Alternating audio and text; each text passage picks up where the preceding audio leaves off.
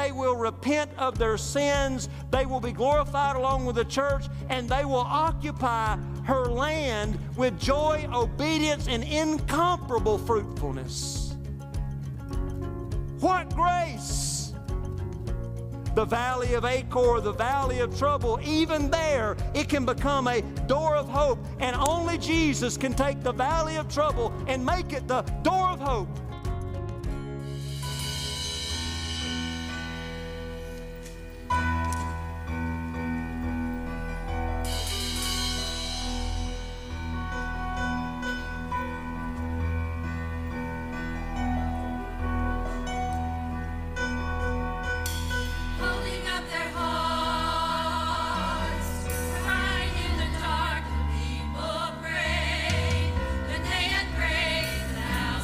Time.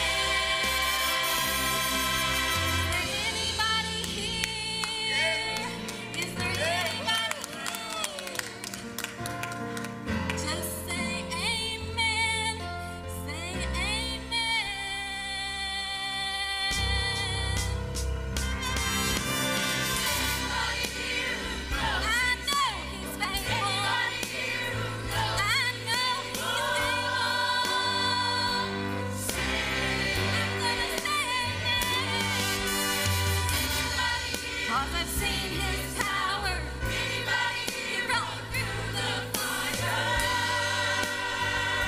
Say amen. I found joy in sorrow, peace in the storm, hope for tomorrow. It's in time and time and time again. See in time and time again. Just say amen. Say amen. Just say amen. Say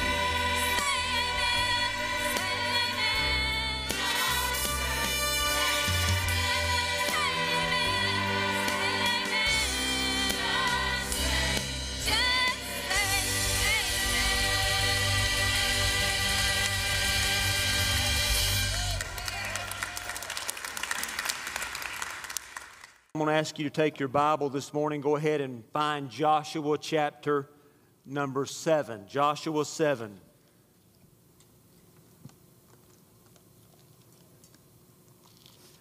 I'm not going to spend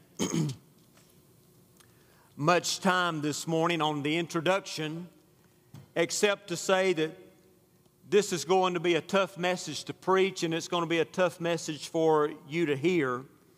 That being said, I really believe it is very much needed today in an age of a church climate that has grown very indifferent to both the committing of sin and the horrific consequences of sin. And I use the word church there universally, not specifically referring to higher ground. If you notice the title for the message perhaps on the screen this morning, then everything that I just said doesn't seem to go together with that title, The Door of Hope. But I'll just go ahead and tell you that the title won't make any sense until I get right down to my final conclusion this morning. So without any more delay, let's read about one of the most tragic accounts in all of the 66 books of the Bible. Stand with me for the reading of God's Word this morning. I'm reading beginning in verse 1. But the children of Israel committed a trespass in the accursed thing, for Achan, the son of Carmi, the son of Zabdi, and the son of Zerah, of the tribe of Judah, took of the accursed thing, and the anger of the Lord was kindled against the children of Israel. And Joshua sent men from Jericho to Ai, which is beside Bethaven, on the east side of Bethel, and spake unto them, saying, Go up and view the country. And the men went up and viewed Ai. And they returned to Joshua and said unto him, Let not all the people go up, but let about 2,000 or 3,000 men go up and smite Ai, and make not all the people to labor thither, for they are but few. So there went up thither of the people about 3,000 men, and they fled before the men of Ai. And the men of Ai smote of them about 36 men, for they chased them from before the gate even unto Shebarim, and smote them in the going down, wherefore the hearts of the people melted and became as water.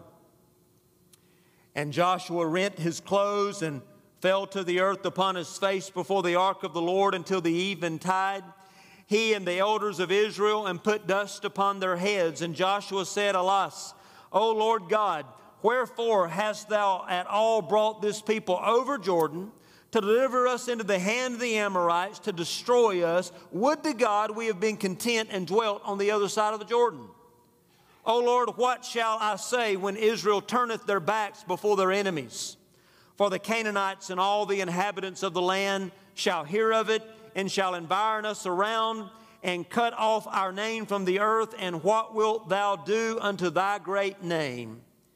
And the Lord said unto Joshua, Get thee up, wherefore thou liest thus upon thy face? Israel hath sinned, and they have also transgressed my covenant which I commanded them, for they have even taken of the accursed thing, and have also stolen and dissembled also, and they have put it even among their own stuff. Therefore the children of Israel could not stand before their enemies, but turned their backs before their enemies, because they were accursed. Neither will I be with you any more, except ye destroy the accursed from among you. Up, sanctify the people and say, sanctify yourselves against tomorrow, for thus saith the Lord God of Israel, there is an accursed thing in the midst of thee, O Israel. Thou canst stand before thine enemies until ye take away the accursed thing from among you. So in the morning, therefore, ye shall be brought according to your tribes, and it shall be that the tribe which the Lord taketh shall come according to the families thereof, and the family which the Lord shall take shall come by households, and the household which the Lord shall take shall come man by man. And it shall be that he that is taken with the accursed thing shall be burnt with fire, he and all that he hath, because he hath transgressed the covenant of the Lord, and because he hath wrought folly in Israel. So Joshua rose up early in the morning and brought Israel by her tribes, and the tribe of Judah was taken. And he brought the family of Judah, and he took the family of the Zarhites, and he brought the family of the Zarhites man by man, and Zabdi was taken, and he brought his household man by man, and Achan the son of Carmi, the son of Zabdi, the son of Zerah of the tribe of Judah was taken. And Joshua said unto Achan, my son, give, I pray thee, glory to the Lord God of Israel, and make confession unto him, and tell me now what thou hast done, hide it not from me. And Achan answered Joshua and said, indeed, I have sinned against the Lord God of Israel, and thus I have done. When I saw among the spoils a goodly Babylonish garment, and 200 shekels of silver, and a wedge of gold of 50 shekels weight, then I coveted them and took them, and behold, they are hid in the earth in the midst of my tent, and silver under it. So Joshua sent messengers, and they ran unto the tent, and behold, it was hid in his tent, and silver under it. And they took them out of the midst of the tent, and brought them unto Joshua and unto the children of Israel, and laid them out before the Lord. And Joshua and all Israel with him took Achan the son of Zerah, and the silver, and the garment, and the wedge of gold, and his sons, and his daughters, and his oxen, and his asses, and his sheep, and his tent, and all that he had. And they brought them into the valley of Achor. And Joshua said, why hast thou troubled us? The Lord shall trouble thee this day. And all Israel stoned him with stones, and burned them with fire after they had stoned him with stones. And they raised over him a great heap of stones unto this day. So the Lord turned from the fierceness of his anger, wherefore the name of that place was called the Valley of Achor unto this day. And Father, there needs to be a holy hush that falls over the house of God this morning. Because, Lord, this is a serious matter. This is a serious issue. We see it right here in the very words on the pages of this great book, the Bible, Lord, of the horrible consequences that can come from transgressing the law of God. Lord, for those that are already there, tucked away in the tent of their life, some pet sin or some transgression, Lord, I pray that this story will serve to arrest their conscience back to life, and they will come to a place of repentance and forgiveness today. Lord, for those that may have taken a step toward the accursed thing, I pray that this will stand as a grave warning, Lord, to turn back now while there's time. For those today that are walking in holiness and righteousness, Lord, that it will again remind them, Lord, that they're on the right path. It's the correct way, and to stay on it and continue on it, Lord, and not get off of that straight and narrow path that Jesus died to put us on. Lord, I pray for the person that's never come to know Christ, that it'll be a reminder, Lord, that sin never leads to anything good. And Lord, if they've not been born again and not been forgiven of their sin, Lord, that what happened to Achan and his family will occur to them, Lord, that that's minor compared to their fate. And they too will be born again. So Lord, I believe this morning, Lord, that you're going to use this message. I trust that you will, Father, and I'm going to believe you for it.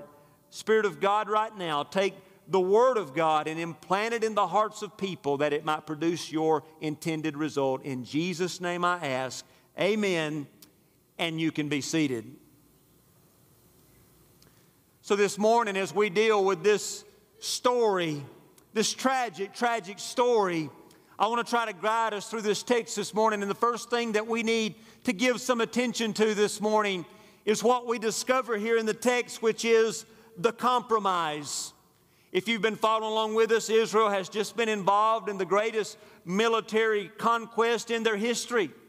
They have just witnessed the tremendous defeat of the city of Jericho, and they are still basking in the glow of that great victory. They thought that they were standing on the edge, I think, of a great string of victories that would see them conquering the entire land of promise. Yet, what they didn't know at this point, that there was a problem.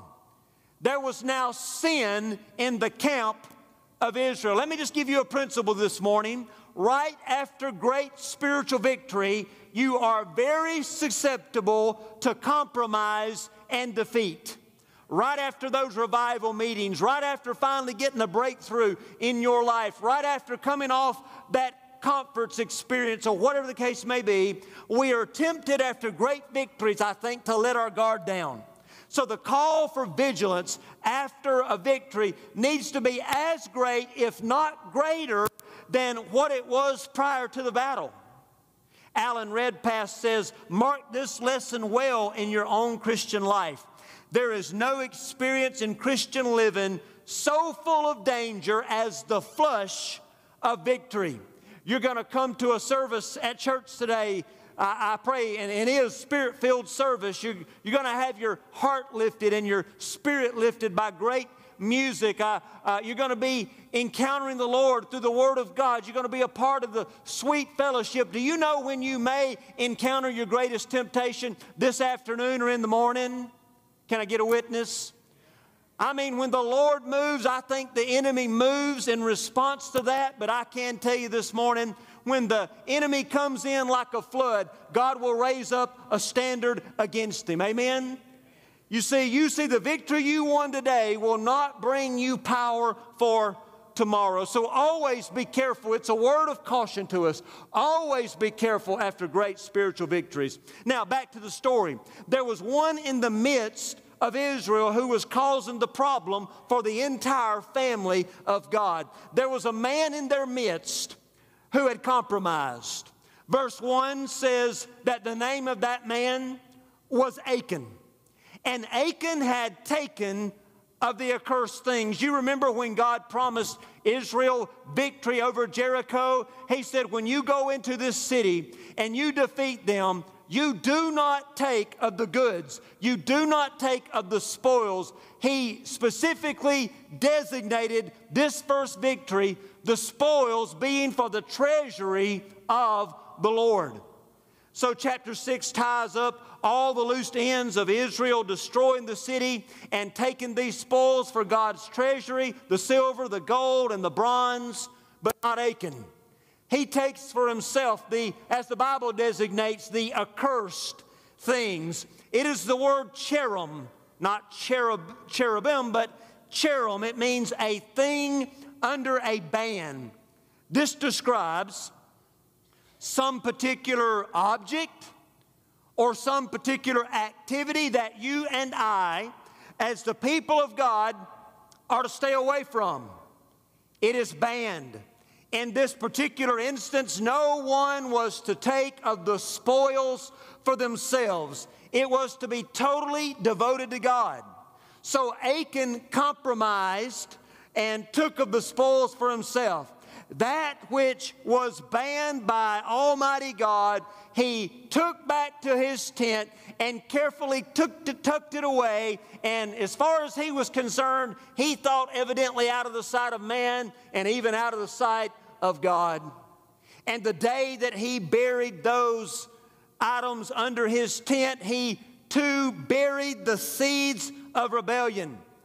And the seeds of sin would take root quickly and would bring incredible and devastating results. Listen to me, not only to his life, but to the life of his family, and yes, even to the life of the nation.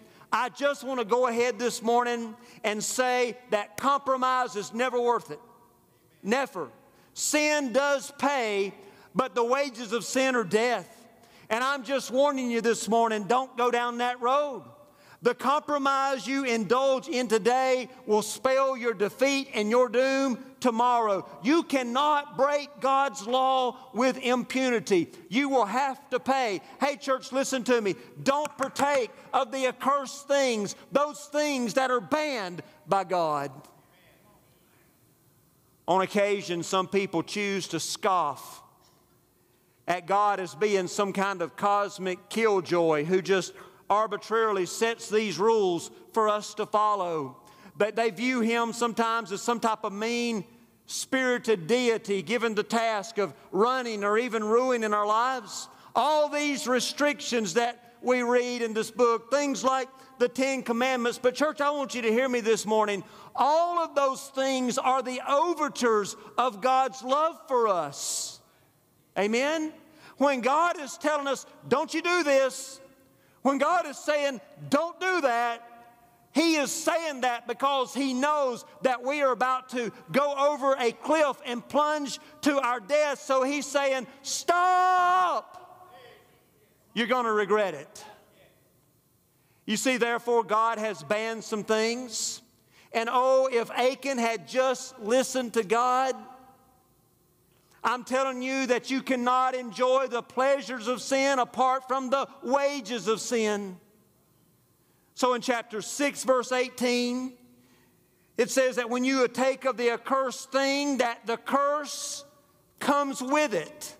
Now, we're not talking about a curse like a witch or a magic or something like that, but the idea is this in this particular case. We're talking about a set of unchangeable consequences that comes with every seed of sin. There is a striking parallel here that we must not miss. God says of the spoils of Jericho, they're His. That's what He says back in chapter 6. They're His. They're supposed to go into the treasury of God. You see, normally it was common for the army, the victorious army, to partake of the spoils of victory. As a matter of fact, when we do get into Ai later on and God gives them victory, He allows them to partake of the spoils. If Achan had only been patient, he would have got it eventually anyway. So it was normally the case when the army would take of the spoils. But see, Jericho represented the first fruits of the land. And God had claimed those first fruits for Himself. So watch this, church. We are partaking of the accursed things when we do not give God all of the first fruits. Now don't shout me down, by not tithing according to Malachi chapter 3. Just listen to this striking language found in Malachi 3. He said, well, a man robbed God, yet you have robbed me. But you say, in what way have we robbed you? In tithes and offerings. Then listen to this. You are cursed with a curse, for you have robbed me. Now, there are people here in this building today who I venture to say would say, I cannot believe that Achan did this after God explicitly told him to, and they'll say that while they have one hand in the pocket of God, robbing Him because they do not give God what is rightfully His, the first fruits, which is the tithe. Now, how'd you like that? And listen to me, there's a curse that is attached to that. And I'm telling you this morning, your finances will be cursed. You'll never have the blessing of God on your finances. Now, some would say, you know, Pastor, I don't tithe and I'm doing just fine. Well, imagine what it might be if you were tithing then. Amen? And you can have some nice things and drive a great car and live in a nice home and still not have the touch of God on your finances. Some would say, I don't tithe and I'm doing... Listen, why don't you take of the accursed things and get rid of them and give that which is rightfully God's back to Him?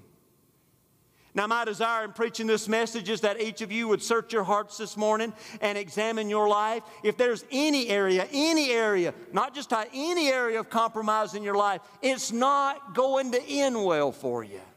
That's the point of the text. So we see the compromise. Secondly, we see the catastrophe. This story turns tragic in a hurry. It moves from bad to worse in a hurry. You know, I was studying about Achan in this story, and a verse in Proverbs came to my mind, Proverbs chapter 22, verse 1, that says, a good name is to be chosen rather than great riches.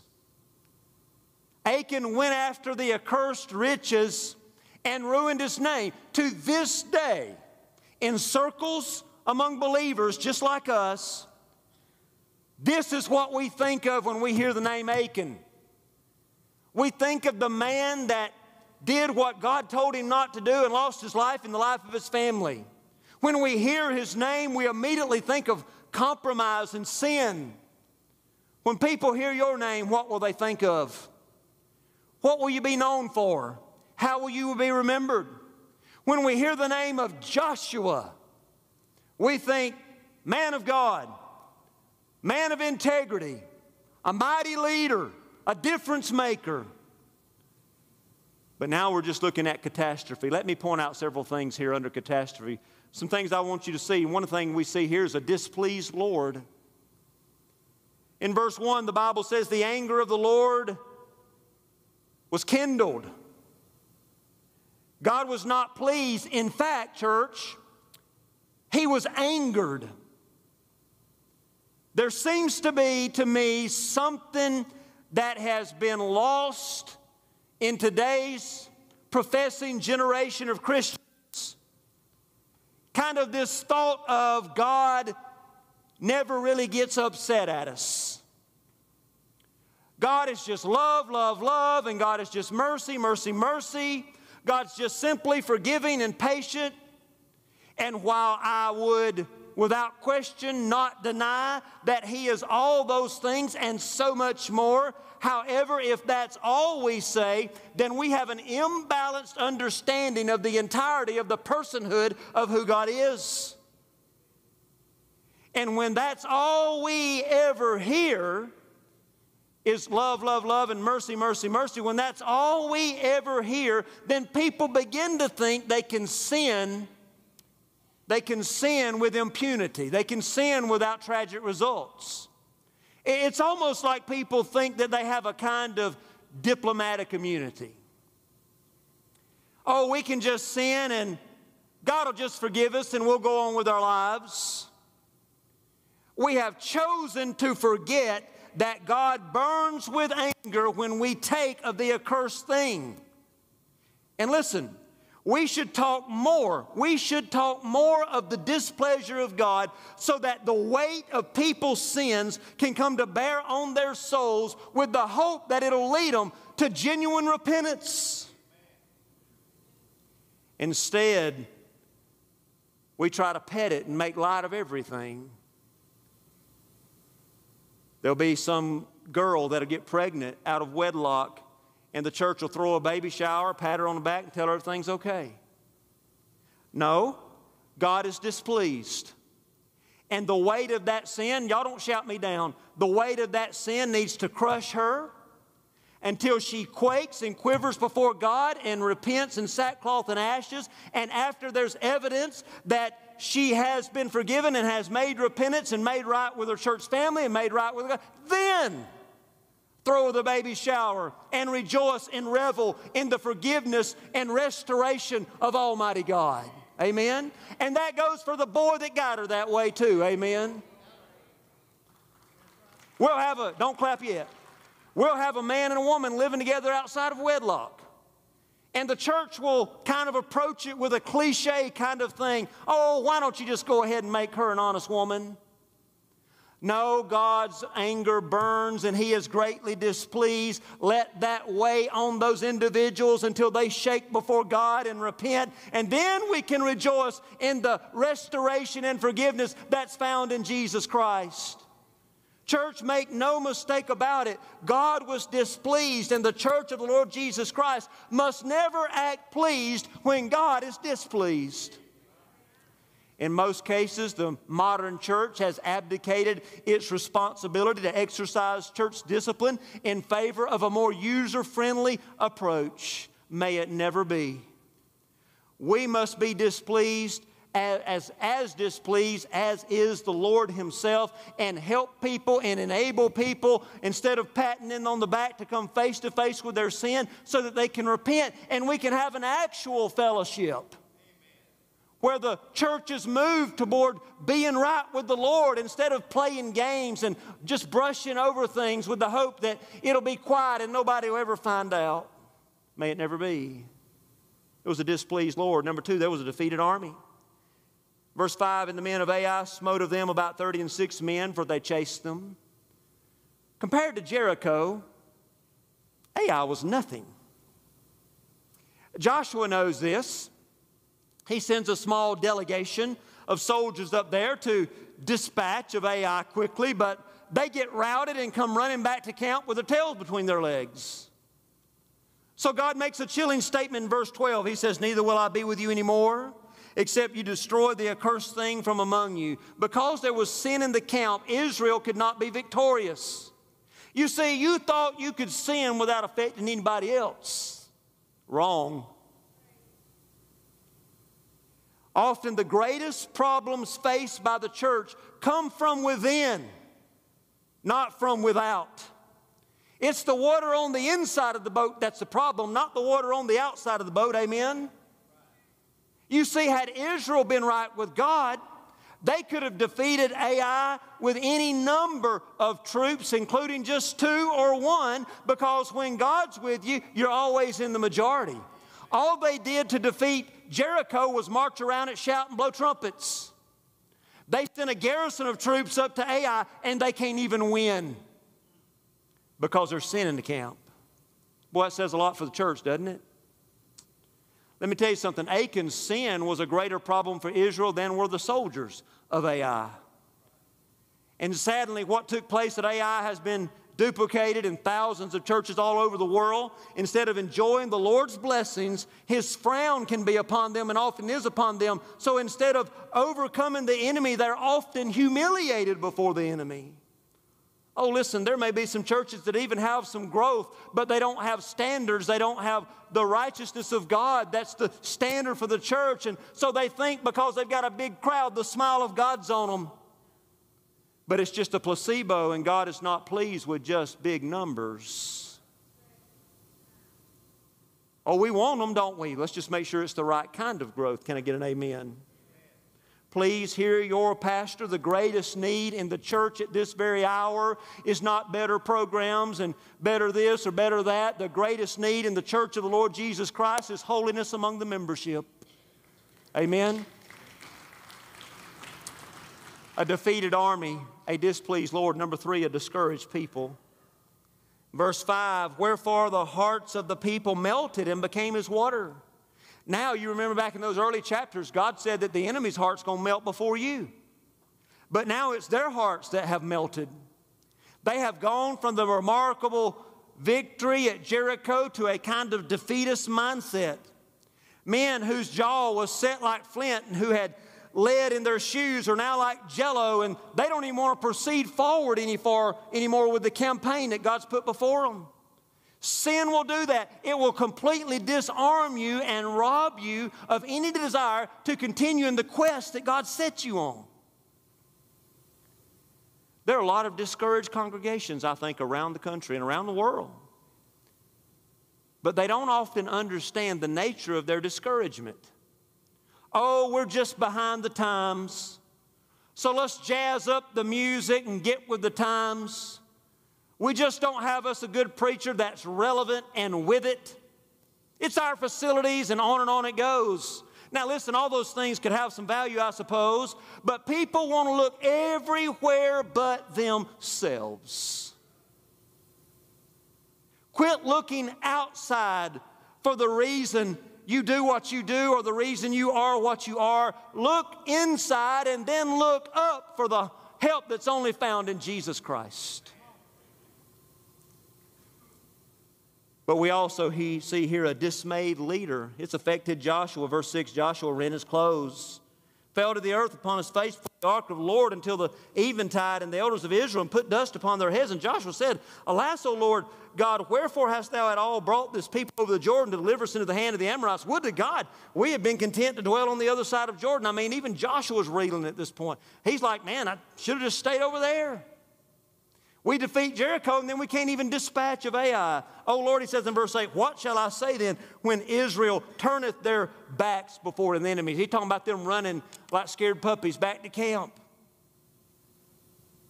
He's confounded. He's confused. He just can't figure it out. He kind of goes into a tailspin of sorts. He blames God, and he loses his vision for the whole entire campaign. Oh, I can't be too hard on Joshua because I've been there, done that. I think like Joshua, we all sometimes look at all the wrong things, when the first place we always need to look at is our own heart, to our own congregation, etc. We see the compromise. We see a horrible catastrophe, but then I want you to see the consequences. Dear friend, you must get this engraved on your heart and on your soul. You cannot get away with sin, you see. Look at these verses. First thing we see is the sinner is discovered. Verses 16 through 18 chronicles how this whole thing went down. God knew who was guilty. So we might ask the question, then why didn't He just tell Joshua who it was that they needed to be looking for? In my opinion, He was giving Achan an opportunity to repent. So as God was closing in on him, it should have brought about conviction and repentance, but such was not the case. God knows who it is, from the tribe to the family of Achan. He knows what it is. He knew precisely what Achan had done and where he had hidden it. God knew where it was. He knew it was in the tent of Achan. You know, it kind of reminds me of one of those, you can go online, you know, and it reminds me of one of those satellite images that you can get from space. And it can just start to dial in tighter and tighter and tighter. You see the whole globe from space, and then it dials in a little bit closer to the North American continent. And then it focuses on the United States, and then it dials down to Sullivan County, Tennessee. And then it goes all the way down to Kingsport, and then begins to focus on 1625 Lynn Garden Road. And then it focuses on the pew that you're sitting on, and the next thing you know, God's spotlight is on you. You cannot hide from God. Listen to these verses. For the ways of man are before the eyes of the Lord, and He ponders His paths.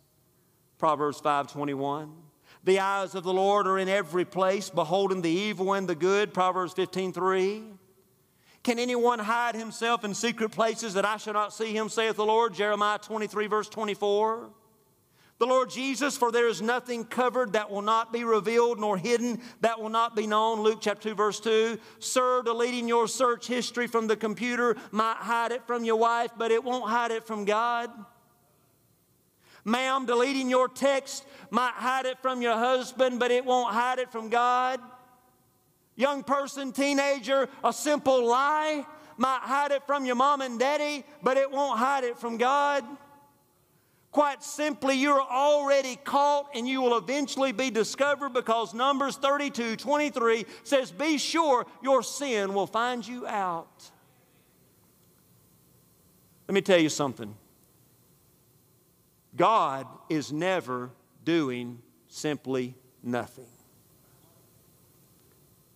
God is always sovereignly, sometimes secretly moving toward exposure. He's never out of touch with what's going on. We see the sin discovered. We even see the sin discussed. Now that the sin was out in the open, it had to be dealt with. You see, so often the church doesn't want to do that, but it is a must. I don't have time this morning to deal with what's often referred to as church discipline, but the Bible gives us detailed instructions on how to go about it in Matthew chapter 18, 1 Corinthians chapter 5, Galatians chapter 6. Though I cannot deal with it today just as a result of time constrictions, I still want to point out a couple of things, however. I do want you to see in our passage today the compassion that's here. Joshua says in verse 19, Joshua says to Achan, he speaks to him. He says, my son, give, I pray thee, glory to the Lord God of Israel, and make confession unto Him, and tell me what thou hast done, hide it not from me. Here's what I think I notice here in that verse of Scripture. Joshua refers to him as son, not a biological son, but one of the many sons of Israel, a follower and a believer in Yahweh. He doesn't berate him. He refers to him with dignity and respect. So hear me, while God hates sin, He still expects us to be compassionate with sinners even in our own congregation. We don't condone the sin, but we would still need to speak to someone about their sin with dignity and respect. Ephesians 4:15. Speak the truth in love. And even though we might need to contend with someone and confront someone with their sin, we must still do that with a heart of compassion. And I would say to you, if you're not ready to deal with it in a heart of compassion, you're not ready to deal with it at all. Because the goal of church discipline is not to kick people out of church. The goal of church discipline is to help move brothers and sisters back into a right relationship with Jesus Christ. That last option is the last option if they refuse to repent. So we see the compassion, but we also see the confession. Achan answered Joshua and said, "Indeed, I have sinned against the Lord God of Israel, and thus I have done." Finally, Achan confesses his guilt. However, I believe, like many of the commentators that I've read on this story, they don't believe for a minute that Achan is actually repentant. They're saying that his confession is the, "Hey, I got caught" confession.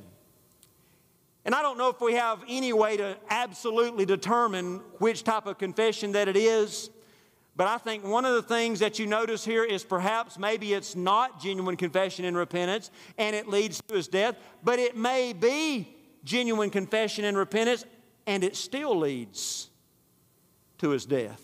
Sometimes, church, the consequences of sin are irrevocable. It's true. I gave a scenario earlier on. I said perhaps there's a young girl that goes out here and gets her, ends up pregnant out of a sexual relationship, out of the confines of marriage. She's 18, 19 years old. And you know what I want you to know, young lady, if that's ever happened to you, and by the way, the boy that had his part in it too, amen, let's don't put this off on our young women. There's two parties there. You know that God can and will forgive that individual, restore them back to a relationship with the Lord Jesus Christ. But guess what? There's a baby on the way. She may or may not forfeit her opportunity at a college education. She may be thrust right into the workforce right off the bat and may not be able to do that. What am I trying to say? I'm trying to say that even though there can be forgiveness and restoration, there's still some consequences. There's still some seeds that went in the ground that's got to come up.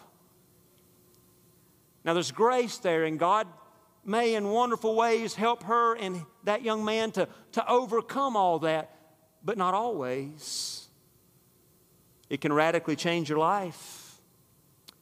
2 Corinthians chapter 7 verse 10 says, "For godly sorrow produces repentance leading to salvation, not to be regretted, but sorrow of the world produces death." You see, that sorrow of the world is just simply the, "Oh man, I got caught."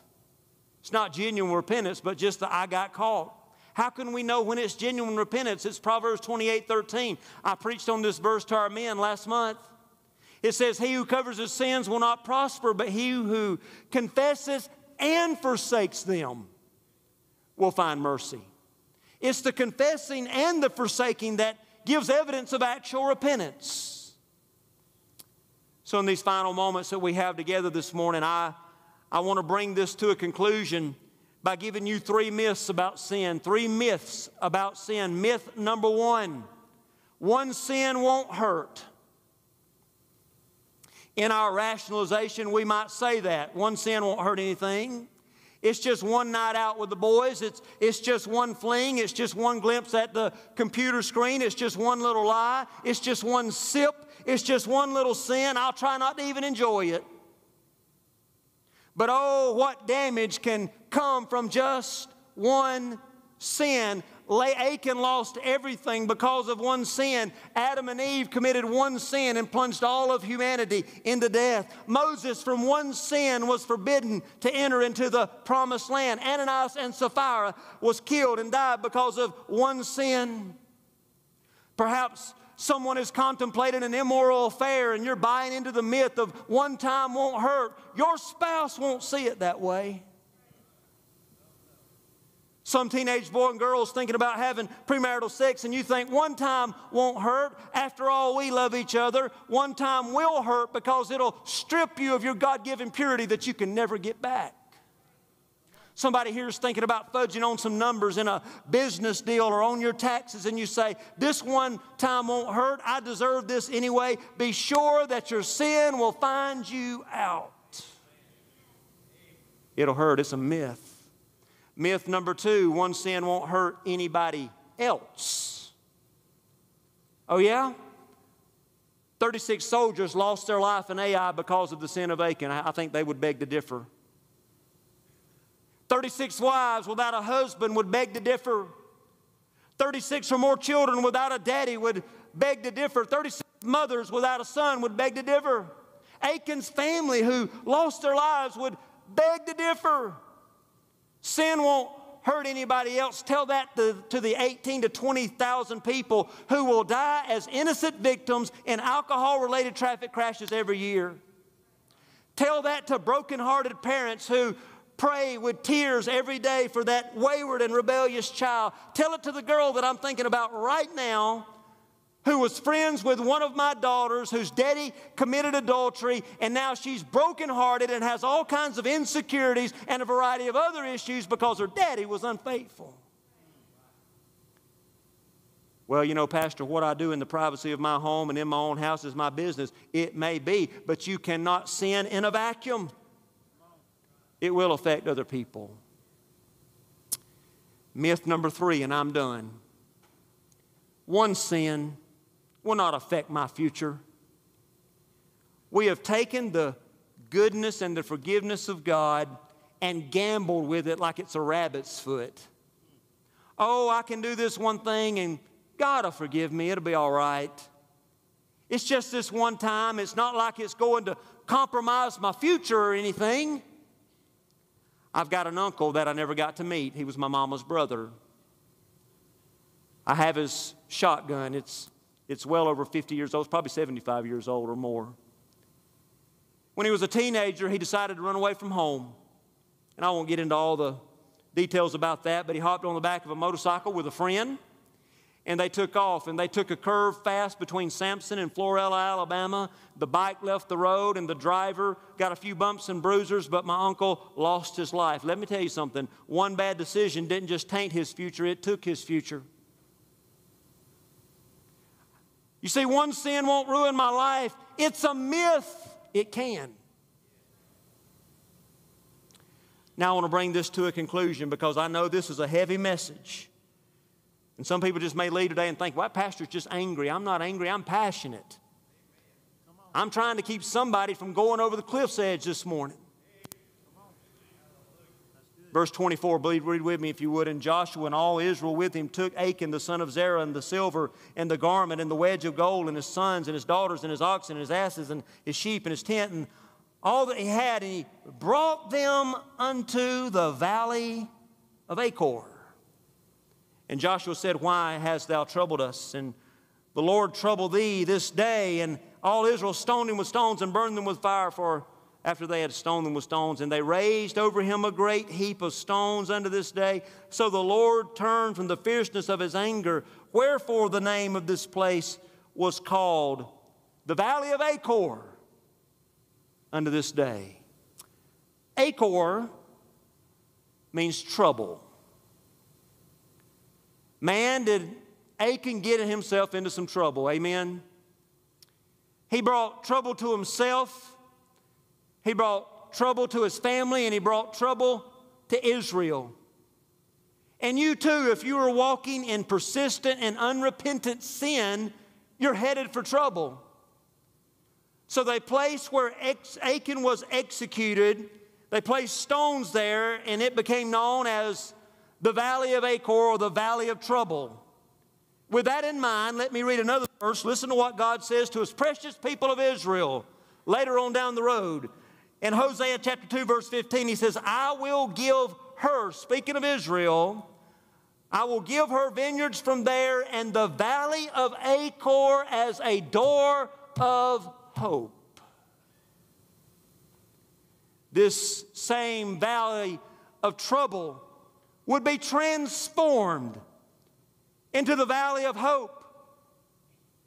And in spite of Israel's sinful and rebellious past, she would march on and defeat all of Canaan after the sin was eradicated from the camp. And Hosea chapter 2 verse 15 is pointing towards something even greater. Hosea chapter 2 is a millennial passage.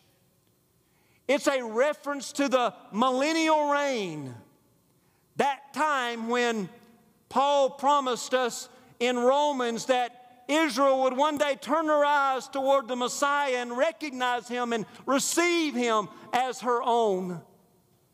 You see, it's pointing to the time when Israel would finally recognize Jesus for who He was. They will repent of their sins. They will be glorified along with the church, and they will occupy her land with joy, obedience, and incomparable fruitfulness. What grace! The valley of Achor, the valley of trouble, even there, it can become a door of hope. And only Jesus can take the valley of trouble and make it the door of hope, the valley of hope. The place of sorrow and defeat can be made into a place of joy and hope. There is a cure for an aching heart. It's Jesus. This altar that's right here in front of me and in front of you can be your door of hope. If you're genuinely repentant, there is indeed forgiveness and there is reconciliation with holy God. For some this morning, this message may spare you untold destruction. You're right on the edge of making a horrible, sinful decision. In Jesus' name, turn away from it before destruction comes to full bloom. Is there sin in your camp? Are you taking of banned things of God? Tucking them away in your life, at work, at home, at play? Brothers and sisters, what's in your tent? Church, we think about it from the church perspective. We must be clean to know the blessing of God in this body. If you don't know Christ as your personal Savior and Lord, here's the good news. You don't have to be stoned and burned. And that's, by the way, being stoned and burned, that's child's play compared to what eternal separation from God will be. Jesus took that for you on the cross. Come to Him and be forgiven. Now, when a preacher preaches a message like this, I think the enemy immediately starts his onslaught. And he's going to say things like this to you. You know, the preacher just specifically preached on sin. And if you get up out of your seat and go down out of your pew and go down there to the pew, everybody in the whole congregation is going to think you're involved in some deep, dark sin. Well, let me give you 2 words of real good advice. Who cares? Being right with God is preeminent here. Amen? That's what's important. That's what's critical. And by the way, I ain't thinking that. I don't think anybody else is either. I think that's the words of the enemy. I think that's a lie from the devil. We all should congregationally, corporately seek holiness and righteousness in our life. I'm not a perfect man by any stretch of the imagination, but what I'm trying my best to do is keep short accounts with my Lord and Savior. Repent frequently, repent often. Don't allow some sin to get in your life and be hidden away and fester and bring disease and toxic results in your life. So the invitation's rather clear this morning. If you need to be born again, come. What is a valley of trouble, which is the result of sin, can be a door of hope for you this morning in Jesus Christ. I'll be waiting right down front here in a moment. Would you just come simply say, Brother Richard, I need to be saved. I need to be born again. Christians, allow the Spirit of the living God to search your heart, to seek your heart, expose whatever's there, and then you quickly dispatch of it and deal with it and repent of it before God.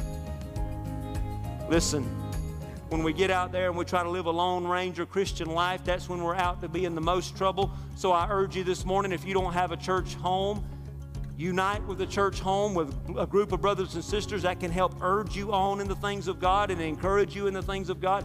That can keep you from a world of hurt in and of itself.